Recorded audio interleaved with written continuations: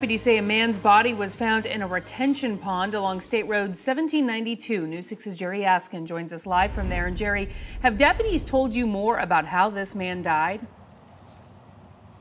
Ladies, great question. I've been working my sources all day, working to find out more about this case. I tell you, in the past hour, the Seminole County Sheriff's Office told me they're working all angles, but right now they don't believe foul play was involved. The man's body was found actually right here in this pond that separates State Road 1792 and the busy Seminole County Courthouse here. Now, here's some video we shot high above today from Sky 6. You can see large tents and lots of deputies working to find out more.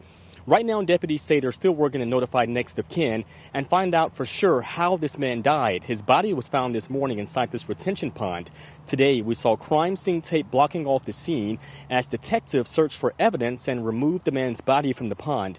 It's also not clear who found the man's body and how long his body has been here.